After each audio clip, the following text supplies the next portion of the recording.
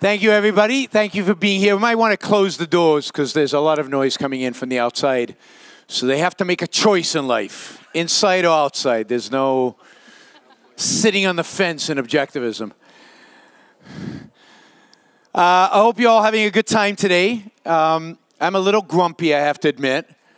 I got so many questions and so many people surrounding me and wanting to argue about anarchy, which I always get. Right, that I didn't have any lunch, so, you know, beware, right? I know, feel sorry for me. So, last November, I was in Europe, and I was walking around, I think I was in Prague, and I was walking around Prague, and suddenly I saw this exhibit. It was out in the street, these big kind of poster things that were out in the street, and they were all about the fall of the Berlin Wall. And it kind of suddenly struck me that here we are in Europe at the end of last year, and it's 30 years to the fall of the Berlin Wall. And while you hear a little bit talk about this, this is a monumental event. One of the most positive events of the entire 20th century. A fundamental shift.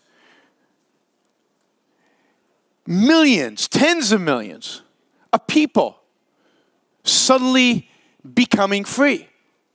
The fall and the complete abandonment of communism in Eastern Europe, in what was called the Soviet Union. So just 30 years ago, where we are standing right now, 30 years and a bit, right? This country was a communist country. Here in Warsaw was an oppressive communist regime that cared nothing for the rights of individuals. And it's hard really to comprehend the kind of changes that have happened over the last 30 years. Many of you are too young to remember, and some of us weren't here. Those of us who are older tended not to be here. We were in other places around the world. And while we felt the shock of the fall of the Berlin Wall, we appreciate it was removed. We didn't really, it's not visceral. So there are probably not many people here who are of the age who actually experienced that change in the countries where it happened.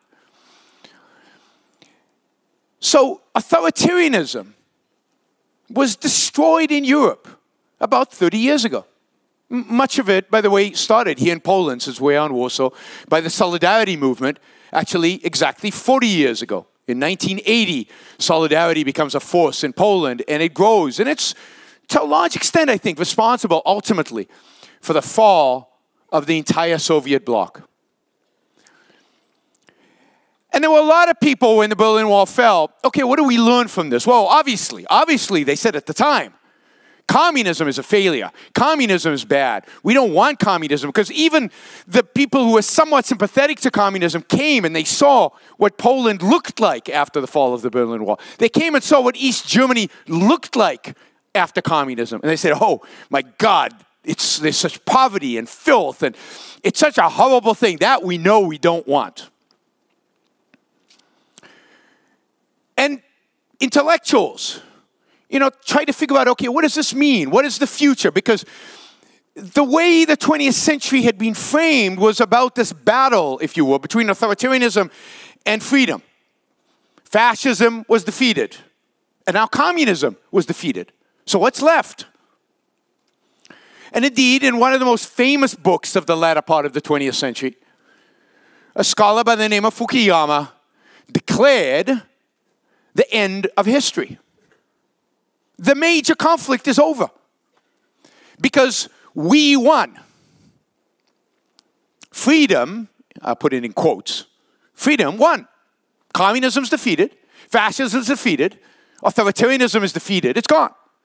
And what's left is what he called liberal democracy, or what I would call the mixed economy. In our terms, in objectivist terms, some freedom, the freedom of the individual. When I talk about freedom, I talk about individual freedom. Your freedom as an individual to pursue your values based on your rational mind. So some freedom and some authoritarianism. Some force, coercion used by the state against you. That mixture. Fukuyama told us in, I think it was 1992 or 93, that had won. It was the end. But the fact is that that mixture is not sustainable. You cannot mix authoritarianism with freedom and find some magical balance between the two that sustains us into the future. Many of us, I think, if I remember back then, hoped that this moment where authoritarianism had been defeated would be the moment in which we recognize what freedom really means, what freedom really stands for, and reject those authoritarian elements within our societies and really achieve freedom. The freedom of the individual to be left alone, to pursue his own values, using his own mind. And yet that, of course, is not what happened. What has happened is this mixture persists. And if anything, the authoritarian part of that mixture has increased in influence. And indeed, we live in a Europe today and in a world today where people are not necessarily rejecting authoritarianism. We're here in Poland, a beacon of hope 30 years ago, which today is maybe a beacon pointing in a very different direction, in a direction of more government, more authoritarian government, a government that wants to dictate the choices individuals make, more and more and more. Eastern Europe, a place that experienced communism, that experienced authoritarianism, that experienced the horror of the Soviet Union, is maybe not choosing to be communist, but it's certainly not choosing to be free. Again, if free means not some political freedom the Montenegrins have from the Serbians, which is okay, I guess, but the freedom of the individual to make choices for himself within Montenegro, within Poland, or within Hungary, that freedom is disappearing, is shrinking. And the state is becoming more and more powerful. And the ideologies of a more and more powerful state from both right and left, primarily, I'd say in Eastern Europe from the right, are becoming stronger and more assertive and more dominant. So history, it turns out, did not end with the fall of the Berlin Wall.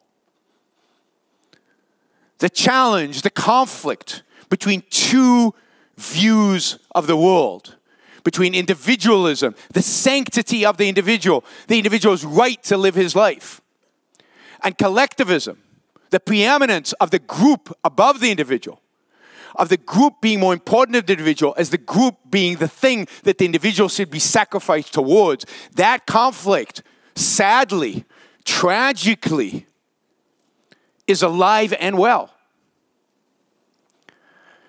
And it's shocking that it's alive and well, because we've seen the consequences. What is communism? Communism is a form of collectivism that says that the individual is meaningless and must be sacrificed to a group. Which group? Well, the proletarian. That happens to be the group the communists decided to sacrifice you as an individual to. Fascism is another form of collectivism that says that we must sacrifice the individual to which group? Well, it depends on the version of fascism you adhere to. If you're a Nazi, you're being sacrificed to the Aryan race. If you're other forms of fascism, you're being sacrificed to the state, whatever that happens to be. But all forms of fascism and communism all share the same attribute. That you as an individual don't matter. Your life doesn't matter. Your values, your choices don't matter. Your mind, your reasoning faculty doesn't matter. What matters is the group and how we can use you for the sake of the group. Both of those have been tried, and both have been disastrous for human life, for human flourishing, for human success, for individual lives. They have been disasters. We know that. We study it in history. We see it. Oh, but next time, we'll figure out a way to sacrifice individuals to the group that'll actually work. Everybody tells us. Oh no, we need to do it to, I don't know, the family. Maybe in Poland, I'm making this up, right? To some kind of conservative Catholic version of collectivism. Or we need to do it to a different state, not the state that Mussolini thought, but a new state that some new Orban or whatever in Hungary dictates that we should sacrifice towards. Or to Russia if it's Putin, right? But what has not been challenged, what is still prevalent out there, which is still dominant out there, is this idea of collectivism. And most countries have this balance that they try to do. Well, we know we can't sacrifice you to the collective to the same extent as the communists and the fascists did. We'd kind of like to, but we can't get away with that. So we'll sacrifice you to a smaller extent, in more limited ways. We'll still give you the pretense that you're free. You'll still get a vote in elections. But we'll shrink the scope of your choices. We'll shrink the scope in which you can apply your free will, your values, your mind to what we decide in the name of what? I don't know, make America great again? Or in the name of this state or this group or that group, but you as an individual, we'll give you a little bit of freedom so you don't feel too bad. That's the lesson they learned from the fall of communism. They learned from the fall of fascism, is we don't want to exaggerate the collectivism. We'll just do a little bit of it. But Ayn Rand identified a long time ago that when you compromise and you try to mix freedom with authoritarianism, if you try to mix them up, it can only go in one direction or the other. Mixed economies can either become freer or less free. They can't stay. And unless there's a real movement towards making them freer, they will become more authoritarian. They will become more collectivistic. They will become more oppressive to the individual. And whether it's ideology from the left or ideology from the right, from Brussels, or from Warsaw, from Washington, D.C., or in China, what we're tending to see today is a drift backwards. The unlearning of the lessons about the evils of collectivism and a rise in collectivism and tribalism. And we have to ask ourselves why. Why didn't we learn the lesson? I mean, thinkers have been advocating for freedom for well over a century. 3 centuries since the Enlightenment. Economists have explained the workings of a free market and why it's a better system than any other system for 100 years. Certainly, the Austrians have been doing it since Karl Menger in the 1880s. We've had great economists. We have great political theorists. We have a political understanding of what freedom looks like versus the authoritarian nature of the state and what it can do to all of us. And yet, it doesn't seem to matter. We seem to drift towards authoritarian, not learn the lessons of history, not learn anything.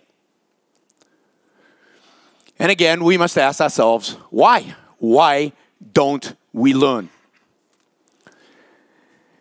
And the reason for that is that we're not asking the right questions.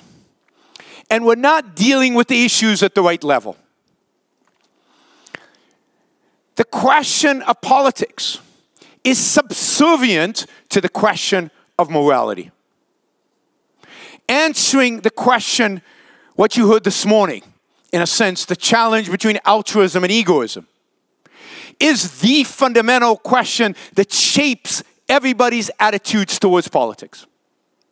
Because if you're an altruist, if you really believe that the purpose of life is to serve others, if you really believe that other people should be your moral focus. Other people should be who you should be spending time helping and serving and assisting.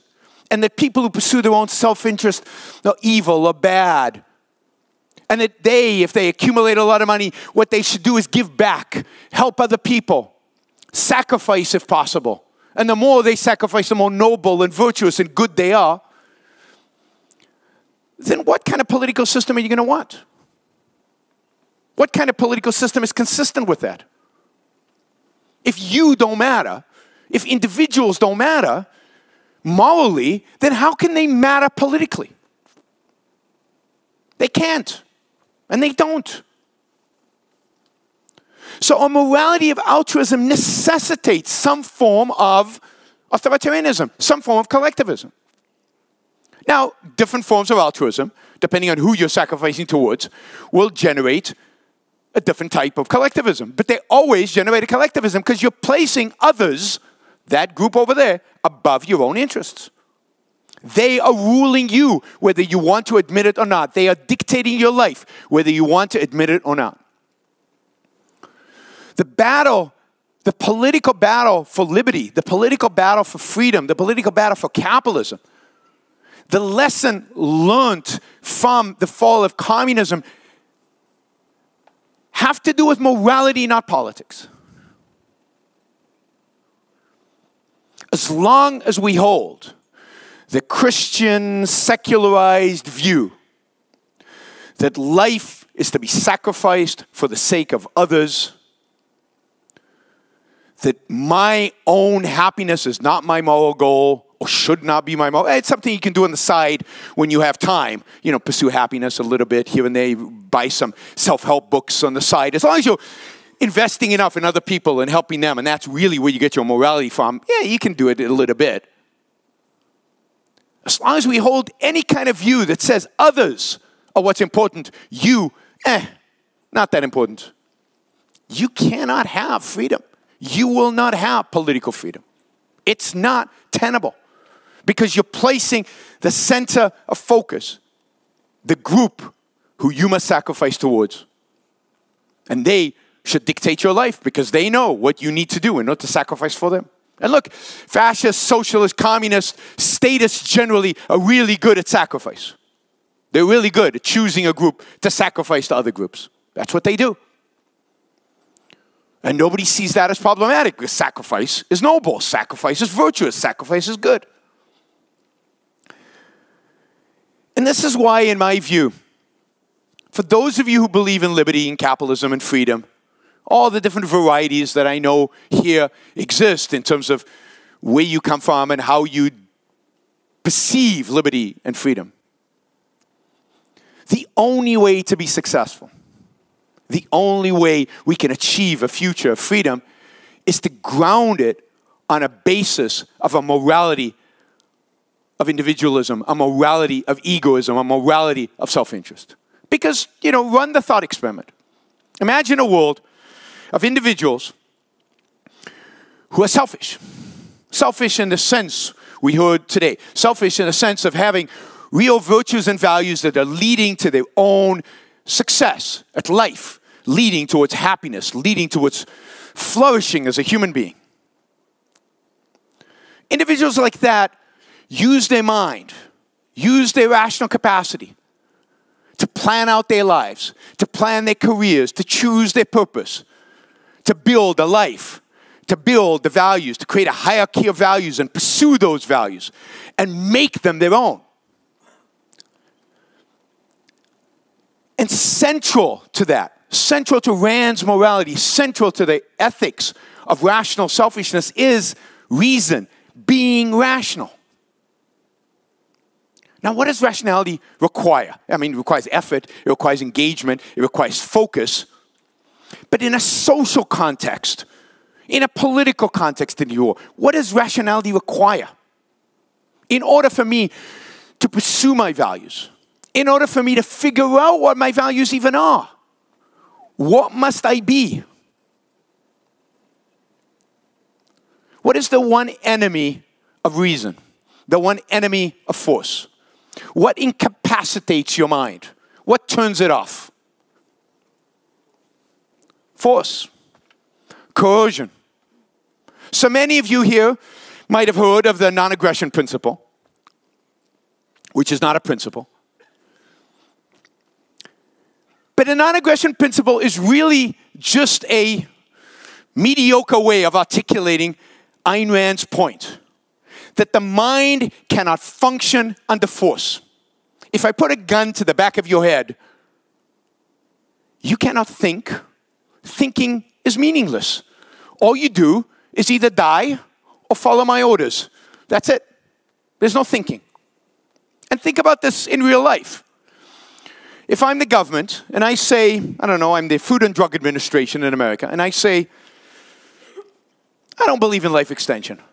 I don't know if you know this, but a long time ago, President Bush appointed a commission to look into life extension technologies, and the commission came back and said, we don't like it. We don't like life extension. Why don't they like life extension? It's playing God with human genes. They had a list of reasons why life extension was no good. Things like, what about Social Security? It'll go bankrupt. I mean, how insane is that? You have to die so that Social Security doesn't go bankrupt. Talk about collectivism. Or, here's one for family values, divorce rates will go up. It's true, it's in the document, right? I mean, you can live with the same woman for like 50 years, but 100, oh my God, that's impossible. So everybody will get divorced. So you have to die so the divorce rates won't go up. This is the kind of mentality a collectivist has.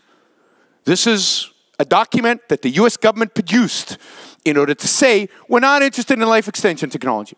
Okay, so let's assume you're a scientist out here, and you have an idea for a new technology, a pill, a treatment that will extend life significantly. And you happen to live in the United States, because that's where the story is, right? What are you going to do with that idea? What can you do with that thinking? Where does it take you? It's a dead end. No venture capitalist will fund you. Nobody's going to come to work for you because it's never going to get approved by the government. And now I know companies that have done life extension and no venture capitalist will give them money because they say the FDA is not interested. Therefore, they've shrunk the scope of our thinking. If you're a scientist, don't think about life extension because you can't do it. So what's the point of doing it? Like Galileo, right? What did they do to him? He had the outrageous idea that the earth goes around the sun, not the other way around, right? And that contradicted a statement in the Bible. So they put him in house arrest. Now, in house arrest, do you think Galileo had new thoughts about new theories and new ideas? I mean, no. I mean, if he mistakenly said something about that, they might have burnt him at the stake. So better shut down your thinking. Better constrain your ideas. Don't think out of the box if the government is defining the box. If force is defining that box. So force is the enemy of the human mind.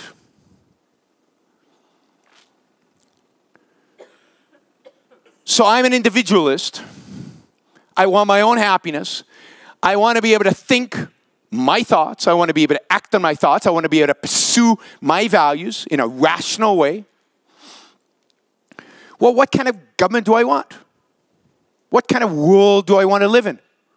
I want to live in a world in which force is not a means by which we interact, where force is banned from human interaction.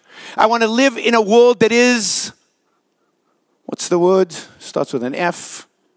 Free. I want to live in a free world.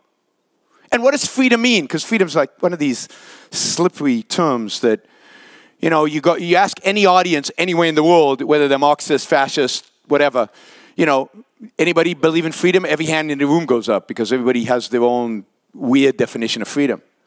But in this context, what's important about freedom is not that you can do whatever you want, irrespective of metaphysics, which is the way some leftists define freedom. I want to fly and I can't, so I'm not free. No, in this context, freedom means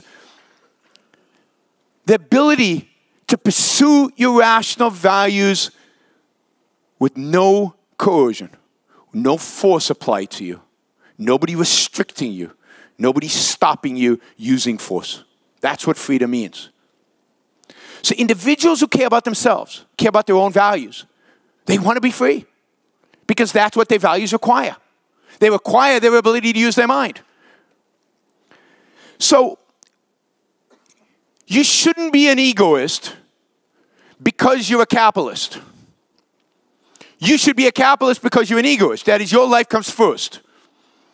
I should be able to convince you to be an egoist not because I'm pro-capitalism. I should be able to convince you to be an egoist because you have one life, one shot at it. Every second that passes that you don't focus on making your life the best that it can be will never come back again and is gone into the ether. It has disappeared. Your life is yours. It's nobody's other than yours to make what you decide to make of it. You shouldn't be an egoist because you have this one life. Because what's the point of living if not to be happy, to be successful, to flourish, to enjoy life? If we could convince people to be egoistic, then what they want is freedom. Because it's the only appropriate kind of political life that an egoist would want, that is consistent with you pursuing your own values. Now, what do we call that condition that says that you are free to pursue your values free of coercion?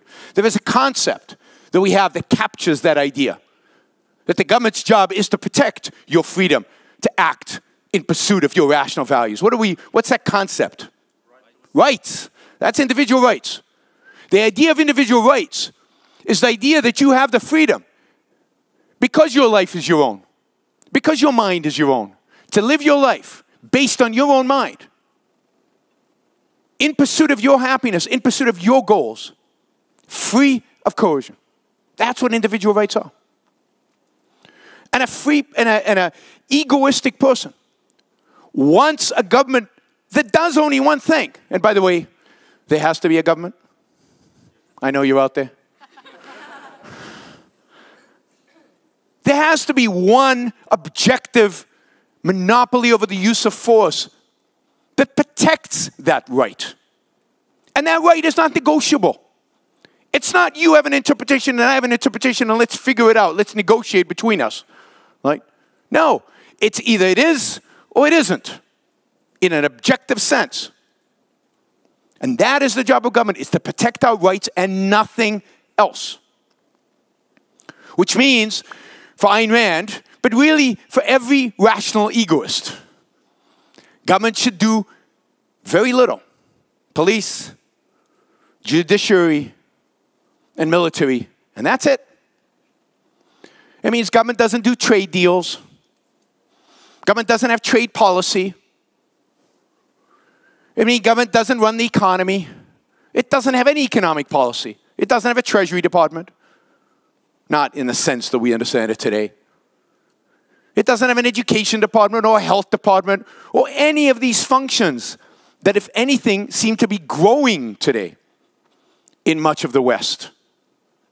Because it's not about what's good for the group and how do we sacrifice those number of individuals for the sake of this group. No, it's about keeping every individual free, again, to pursue their happiness.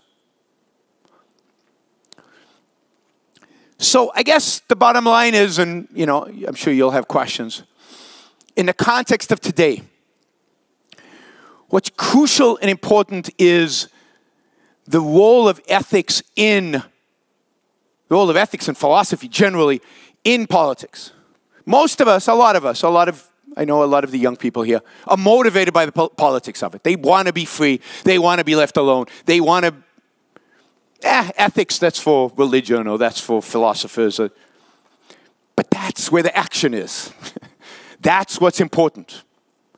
That is where you can really change the world. And indeed, in my view, until we change the culture's view of morality, until we reject altruism like we rejected communism and fascism, until altruism is viewed as evil, just like communism and fascism should be viewed, you will not have liberty. You will not have freedom. Freedom rests on a foundation of egoism, rests on a foundation of selfishness in the Randian sense. Now, this is why I think Ayn Rand is so important. This is why I think Ayn Rand is going to be the most important figure in any future that involves real freedom. Because Ayn Rand is the only thinker out there who doesn't just present us with a political vision, doesn't just present us with a new economic, but she gives us a philosophical foundation for that freedom. She gives us a philosophical foundation of how to live. And politics is just an application, just one of the applications, an important one, of how to live. And without a philosophical foundation, without a solid grounding in ethics, no political system will hold up. No freedom will sustain itself. And indeed, the reason the world is heading again towards more authoritarianism, we're moving away from freedom, we're forgetting the lessons of communism, is because we never defeated altruism. We never crushed the idea that your life is to be sacrificed for somebody else. The idea of altruism was never challenged. So the end of history will come only when egoism is victorious over altruism. So study your Ayn Rand. Get the word out there in your various countries. These are the most important ideas. These are the foundations of any future liberty movement. And if we want to win, first you have to win the battle within you to establish yourself as an independent, thinking, happy person, and then help make the rest of humanity such. And when everybody else is convinced of that, freedom will be obvious to everybody. It'll be self-evident. Who the hell has self-esteem, independent, thinking person wants to be told what to do, how to live? Nobody. So the core is one person at a time. The core is philosophical, and the core is ethics. So a rallying call shouldn't just be capitalism. I mean, my favorite rallying call is in my favorite political document of all time. My favorite political document is the Declaration of Independence of the United States. It's what drew me to move to the United States. And the rallying call is that what we're fighting for is not just a particular political system, but what at the end of the day, if you fully understand it, what we're fighting for is your inalienable right as an individual human being to your own life, which means to take the actions you deem necessary to live your life successfully, rationally, to your own liberty, which means you have the right to think, produce, based on those thoughts, without anybody being able to intervene using coercion or force or authority on you. And in the most selfish political statement in all of human history, every single one of us, as human beings, have an inalienable right to pursue our own happiness. When people get that, we win. Thank you.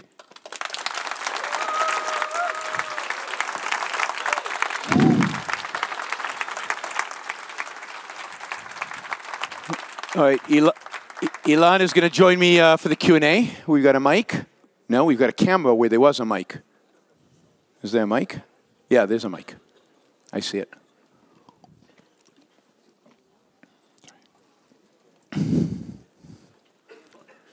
Yeah, just start. Yeah, hello. How are you? Good. Nice. Okay.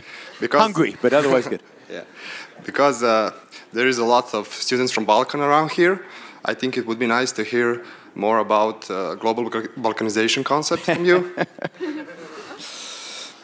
Yes, I mean, I talked about this a lot for those of you who were there last year at the Objectives Conference in Prague. The theme then was tribalism versus individualism, and we talked about balkanization. But I mean, Balkanization, the whole, I mean, I apologize to the Montenegrins, but it is what it is. This whole idea that Montenegro needs to be a state.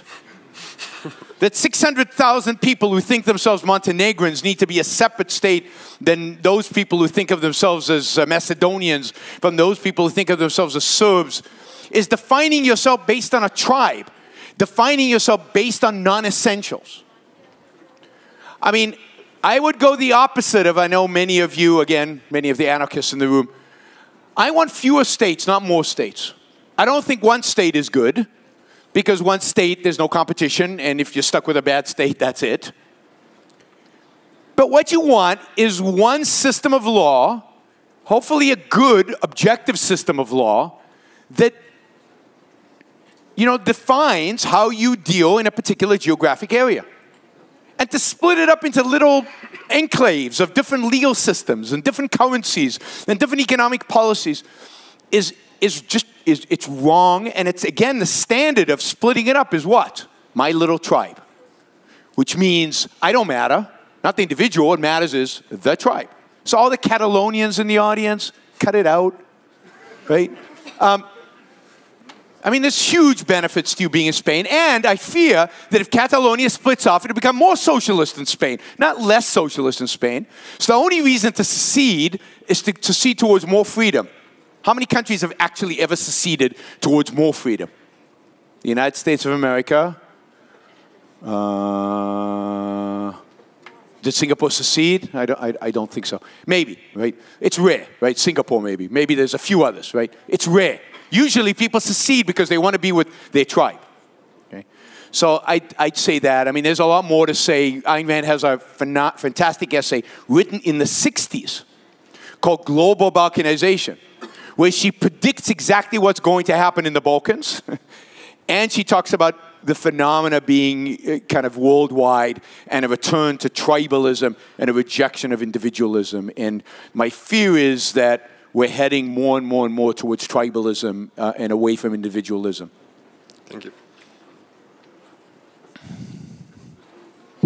Me.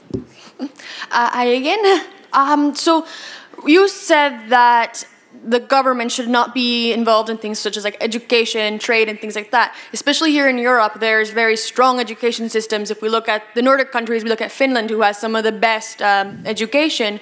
And I think for a lot of us here, especially, we are students, and it does open the mind. It allows us to have access to education that without it, I mean, it really does open us up to new opportunities. Yeah. And so how do you guys think, because I feel like there is a bit of a gap that I did not understand.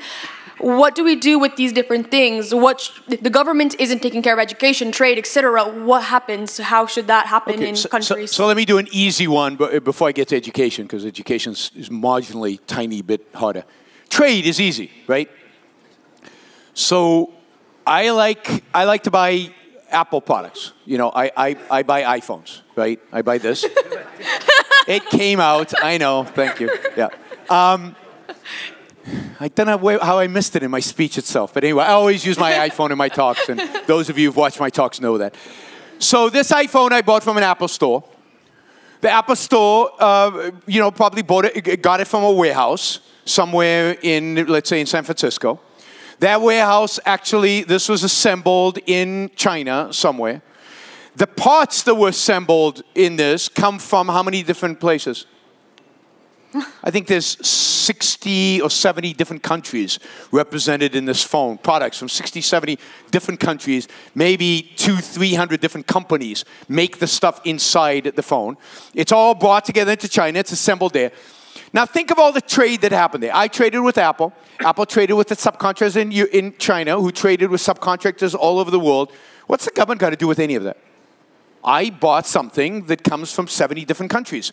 And the government only tried to interfere by charging taxes all along. Why is that any of their business who I buy from, right? Where do you live?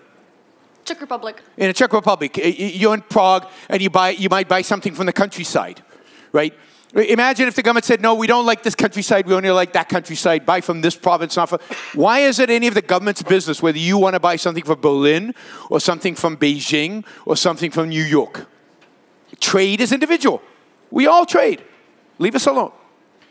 So that's one. The second about education, I'll just say this. You have this assumption. This is what I want to do with the iPhone. I know I want to do something with the iPhone. Selfie? No, I don't do selfies.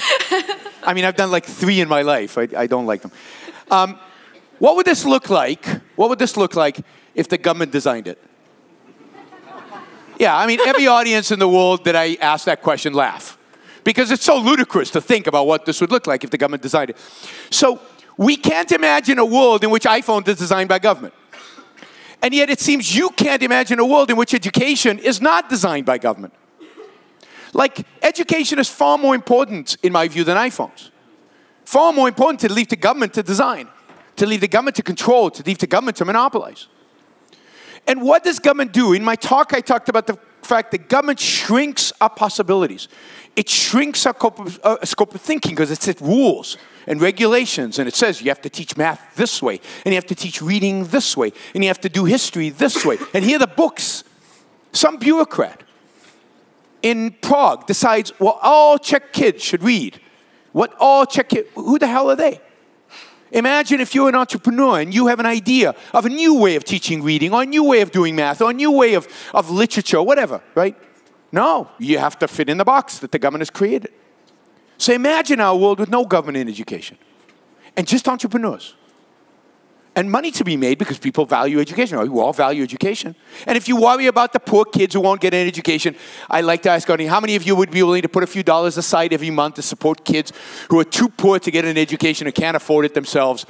And almost every hand in the room rises up, and I say, why do we need government? You just voluntarily will fund education for the kids who can't afford it. But let's have competition. Let's have innovation. Let's have entrepreneurs. Let's have the same spirit, energy, excitement that goes into this, go into education. So I can't imagine government doing education because I see the results of it, not that great, right? I can't imagine why anybody would want government to do healthcare, really important stuff, right? The only thing government is good at, because what is the essence of government? Force. It's good at force. So the question is, what do you want it to force? Not education. Force is not good in education. Is force good in healthcare? No good in healthcare. Force good in technology? Those of you in the technology world know, no good in technology. Where's force good?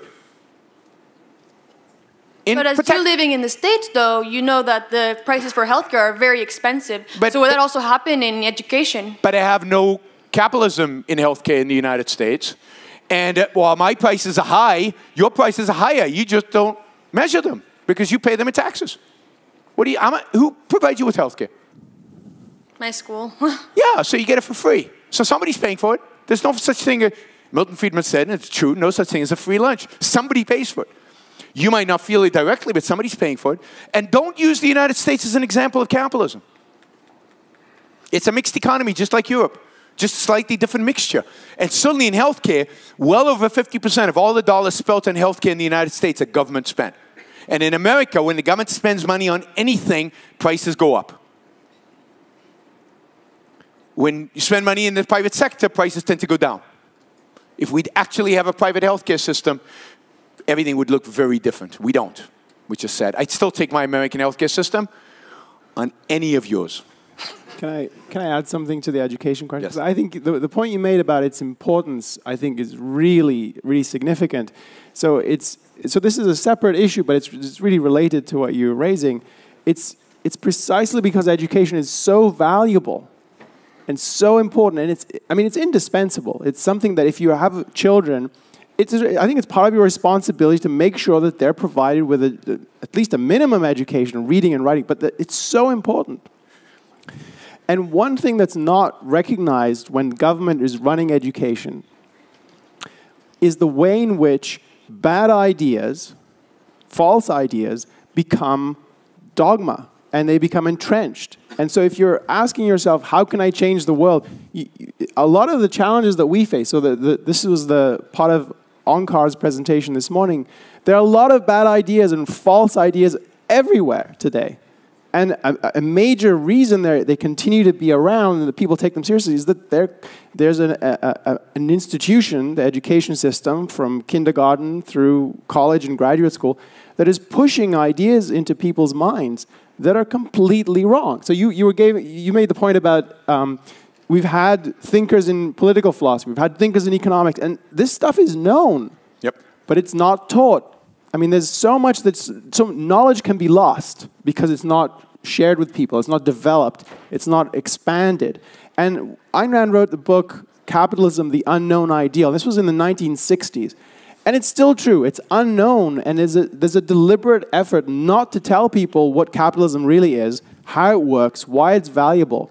And the reason for that, a major reason, is that the intellectual world, which is what education is a big part of, is pushing us towards, well, we have to socialize societies, we have to bring in controls, and we have to, and all of that that's a hard thing to fight. And if you want to fight it, it's crucial to change the education system and free it. Because when you free the education system, you have different schools and they'll teach different things, but they won't have a monopoly on what people are taught. And if you want to know what it looks like to have an intellectual monopoly, look at the Dark Ages, when the church and religion dominated people's lives. That's essentially what the education system is doing. It controls what people believe and what they're taught, and it's very hard to get outside that. And that's one of the things we're trying to challenge people to do, is to rethink their basic premises. And where do you get that? Well, you get it for 12 plus years of education systematically drummed into you. And so if you wanted an extra reason to advocate for liberating schools and education everywhere, not just where you live, but everywhere, this is one of them. You want people to learn the truth, and it's crucial to clear away the debris and the falsehoods that education is a big part of pushing. But if you don't have some sort of standard, isn't there the risk of like religious groups? Well, we've got people behind us. Sorry. Let me just say one thing about follow-ups. We want you to have a follow-up, but why don't you do like a quick one and then go to the back of the line? So you had one follow-up. Just join us at the back and we'll cycle through people. Thank you. Thank you. I'll just say quickly about a standard. There was no standard to making this. I mean, the industry creates a standard, supply and demand creates a standard, objective reality creates a standard. If you provide a lousy product in education, nobody will consume it. But today we have no choice because the government has a monopoly over it, basically. Yes, hello. My question is regarding government. It's ethical in nature, that question. Yeah. So I'm wondering what the justification is for a monopoly on the use of force. What would a limited government philosopher say is the justification for me to secede from the protection that the government in a limited government type of country is providing me? What if I want my personal bodyguards, my drones, and my security agency providing it for me? And just like today, countries are... I get it. Wait, because there's a line. Yes, I understand. Yeah. Today, governments make agreements with each other voluntarily, and it's called international law. There is no world government. There is an anarchy today between governments. So why can't I secede from the protection my government is providing me and say I will do it myself, and we will make agreements with each other? I get it. So first, there's no international anarchy. That is bizarre that there's an international anarchy. And to the extent that there is, there's warfare. So for example, it's true that in international affairs, it's absolutely true that in international affairs, whoever has the biggest gun wins. Might is right in international affairs. For example, how many people are here from Georgia? A few people. Russia decided they want part of your country. What happened? They took it. And there's no standard. There's no objective standard to say, and a way to enforce to say, no, Russia, you have to go back. You guys can fight them, but you'll lose. And if Russia wants all of Georgia, they'll take it. So you absolutely have international anarchy. It's an ethical question. If I have force, if I have a gun today, let me finish. I can shoot you now.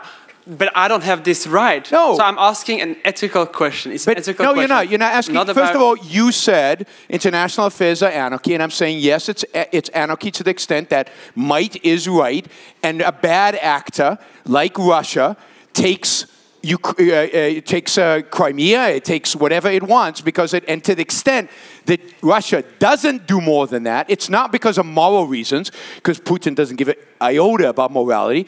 It's about the fact that he doesn't want to piss off the Americans, because the Americans have bigger guns, and they'll shoot him bigger. So it's exactly that anarchy where people are going to shoot at each other until somebody has the biggest guns and dictates the order.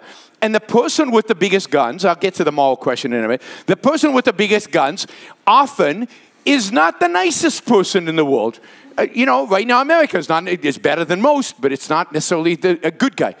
So anarchy is, in international context and in individual context, basically the legitimization of the idea that might is right morally. Now, what happens if you want to secede from my country? Let's say I have a laissez-faire country, a government that only protects individual rights, and you want to secede. You want to establish your own little military, your own thing. So, to the extent that I, who run the government, believe that you constitute a threat against other people in our society, then I'm going to take your weapons away from you. If I don't believe that you constitute a threat, then go play your games, pretend that you have your little military. I don't care. But if you violate the laws, you will feel the full wrath of the government. So you can't secede. Secession is a nice mind game that you play that is divorced from reality. The fact is that once you choose to live in society, you are part by law of the laws of that society. You can violate those laws, but you will then suffer the consequences of violating those laws. Particularly in a free society where the laws are rational, where the laws are meant to protect individual rights. You will certainly suffer the wrath of that society. So if you want to play that mind game, I think it's useful and fruitless and not about morality. It's about fantasy, detached from reality. But the fact is that the world is, you know, that when we live in a social context, we need a monopoly over the use of force. That is a requirement. Because otherwise, we have anarchy in the bad sense, in the sense of everybody shooting one another in the streets, just like Russia is shooting around in Georgia. I don't want that. Don't want to live in a world like that. I don't think anybody rational does. Oh, some of you. I think that the most dangerous incarnation of statism nowadays, especially for us, is European Union, and I would like my country to leave it, because I think that it is quite impossible to fight statists that are in Brussels, but I think it is quite possible to fight statists and tribalists and socialists that are in Prague. Do you think it is the right approach? I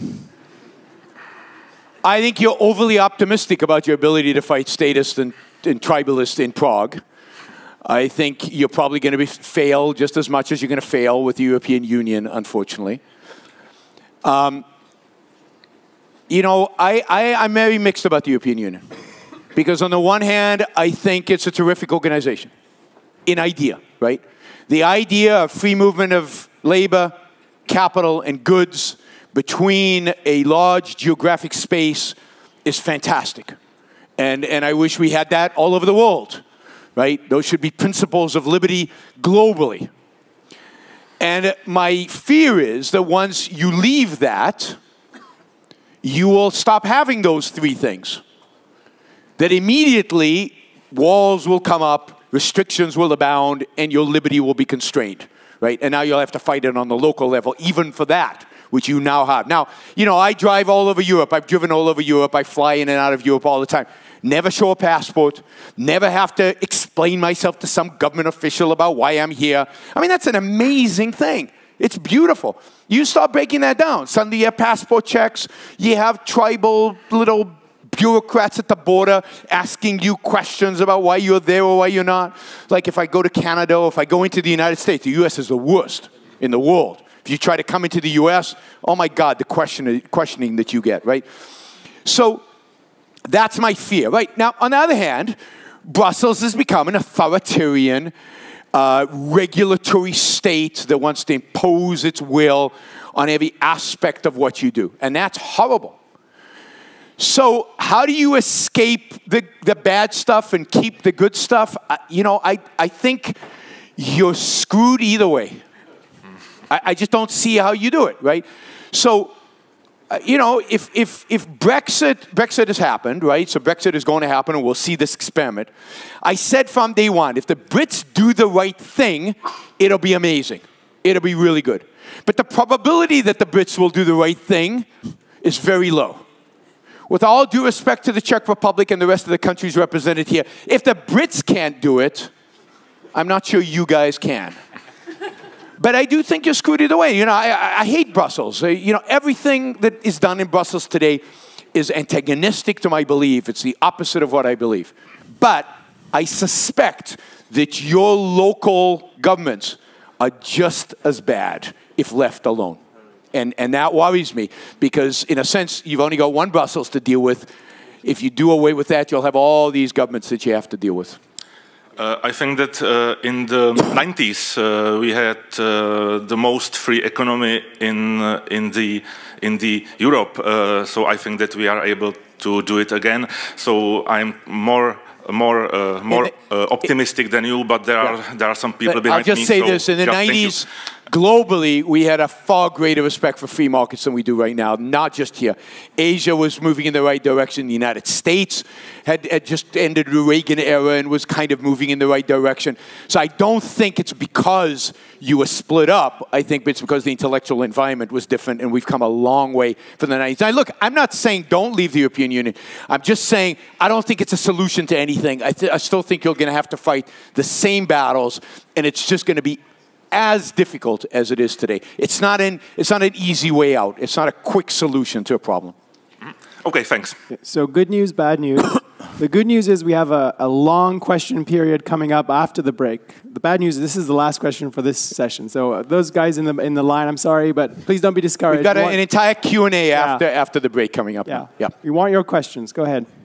So if you cannot change politics without changing the philosophy, why did Ayn Rand participated in a political campaign in her youth? Because she was young.